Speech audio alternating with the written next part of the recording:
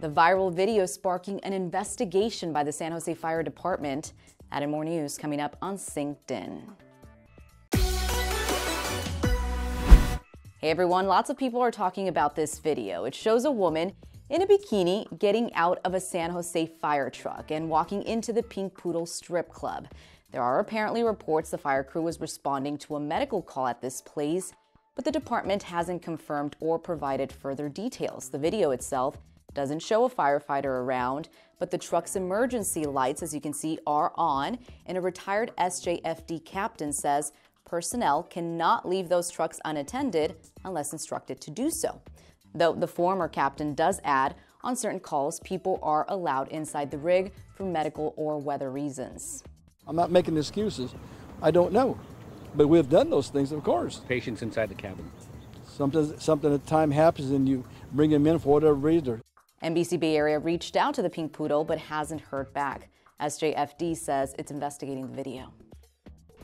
Okay, they're only miles apart, yet they're on opposite sides of the spectrum. A new report by the personal finance website Wallethub ranks the safest and riskiest cities to live in the United States, and several Bay Area cities made the list, including Oakland and Fremont. Check this out. Fremont ranked the highest among California cities as the 17th safest city in the country, while on the opposite end, Oakland ranked among the riskiest cities, coming in at number 175 out of 182 major cities considered.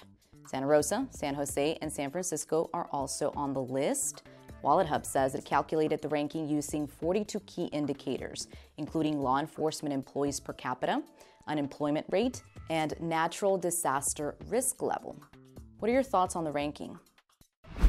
In other news, the San Francisco Giants have a new GM, 33-year-old Pete Putila. The announcement was made Monday night. For those who don't know who Putila is, here's a quick bio. He's a Pennsylvania native, started his career with the Houston Astros as an intern back in 2011, and worked all the way up to assistant GM. That's the role he was most recently in, did that for 3 years, and in total did 12 seasons with the Astros.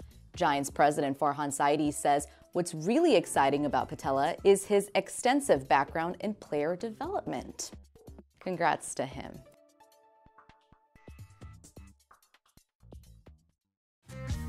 Well, when you first said, what's a Bay Area moment, I thought earthquakes. I was here for '89, but that gave me great perspective for all the other ones that we've had along the way, especially in regards to breaking news and being ready for it. All right, guys, that is all I've got for you today. Thanks for watching.